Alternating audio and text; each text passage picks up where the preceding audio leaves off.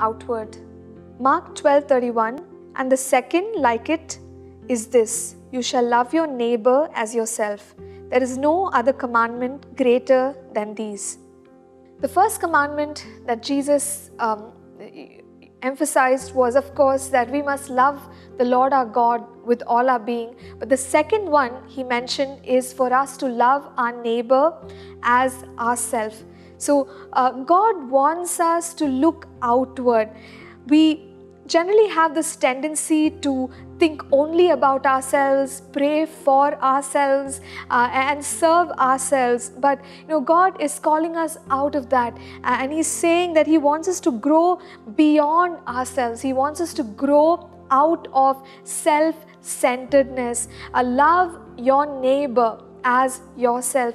Renewed thinking is also for us to consider others. There are many scriptures that talk about how we must relate with others.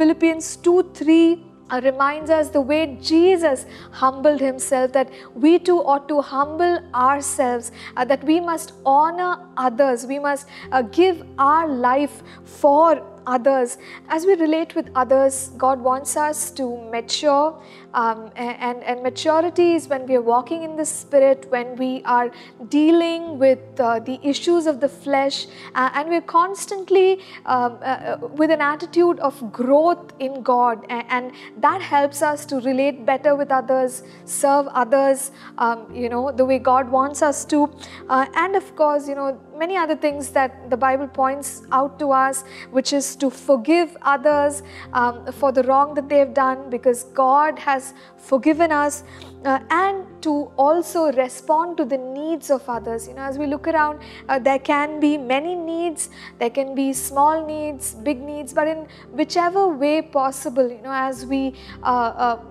find solutions for those needs, like Jesus, we too will be serving the people in our lives. And God really wants us to look beyond ourselves, consider others, honor others, bless others, and love others as ourselves. Let's pray together.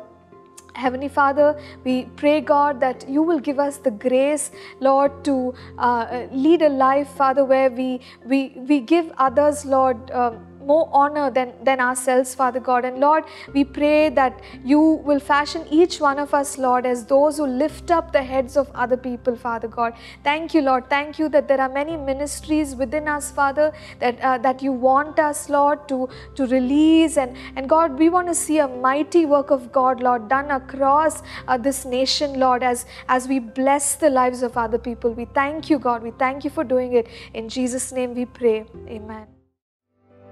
Thank you for tuning in to Living Supernaturally. For more resources to strengthen your spiritual walk, please visit apcwo.org.